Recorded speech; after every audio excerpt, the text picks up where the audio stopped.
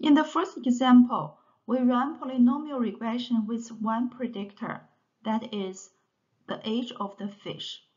We can also run polynomial regression with two or more predictors. When we have two or more predictors, we can also examine the interaction between predictor 1 and predictor 2. In this example, we have multiple predictors. An experiment is designed to relate three variables, temperature, ratio, and height, to a measure of order in a chemical process. Each variable has three levels. We can analyze the data using a response service regression, which is essentially polynomial regression with multiple predictors. The data file is chemical order Excel spreadsheet.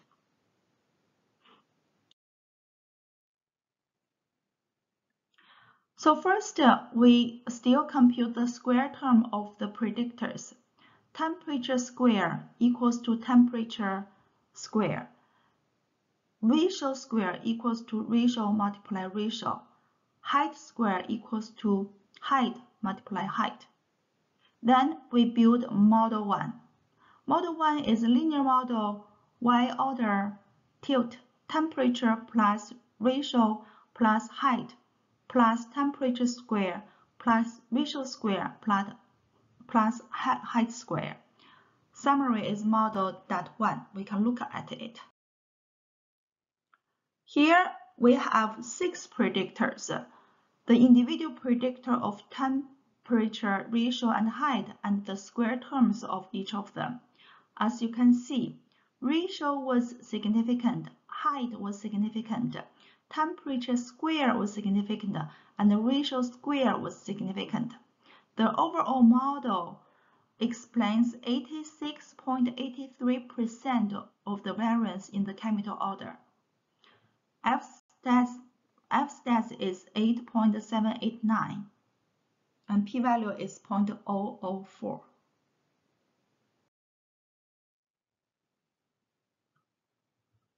Because some predictors was not significant, we can actually fit model 2.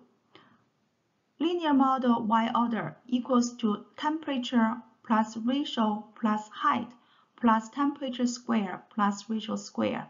And we can summarize model 2. Here we have 3 first-order predictors, temperature, ratio, and height.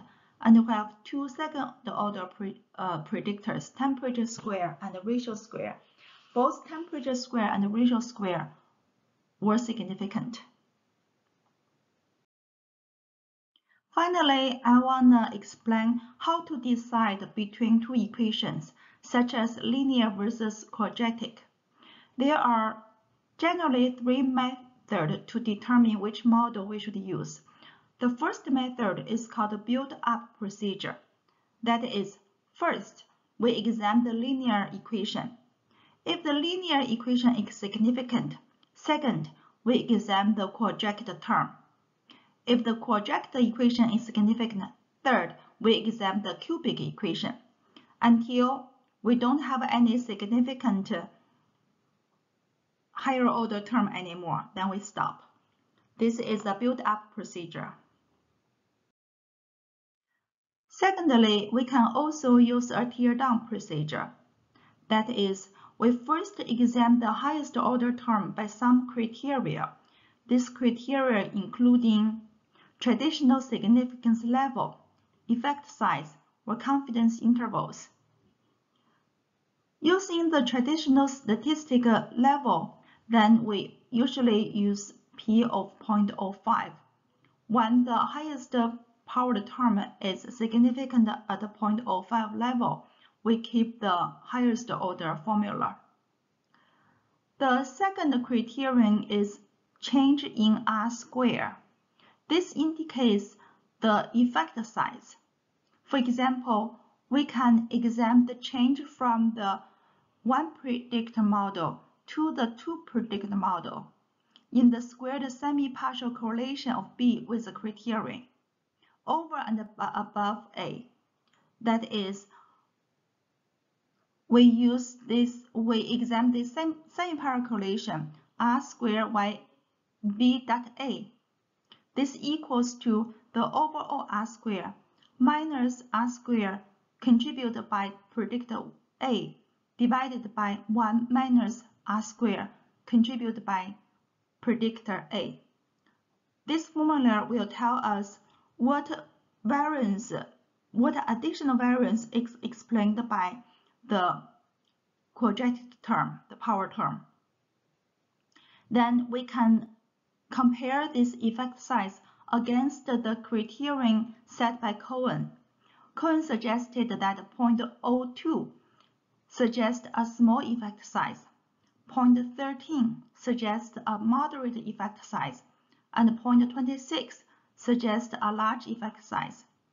If the effect size we found according to this formula is moderately high, then we should stay with the quadratic model instead of the linear model.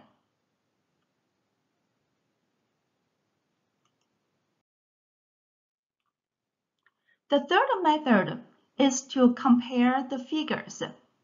We can examine linear versus quadratic versus cubic by examining the residues. I introduced the lowest curve. It is a non-parametric curve that follows the data and traces the xy relationships.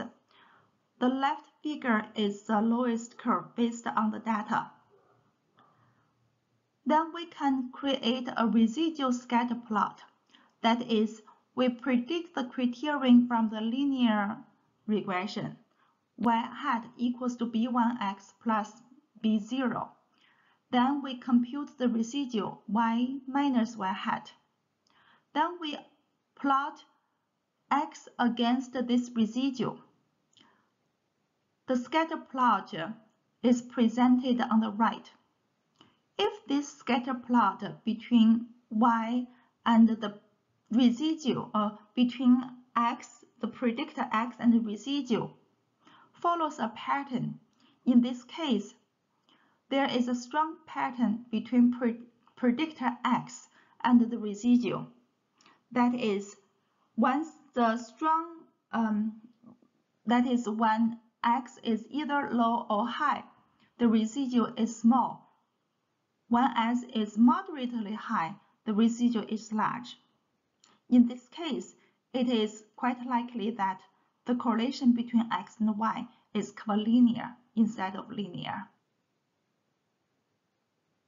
That is, when we remove the linear function between x and y, x significantly, strongly collinearly related to the residue of the y. So in this case, we should go with the collinear relationship. This summarizes our class for today. Now you can upload the R script and output to the Canvas as homework for today. I'll see you next week.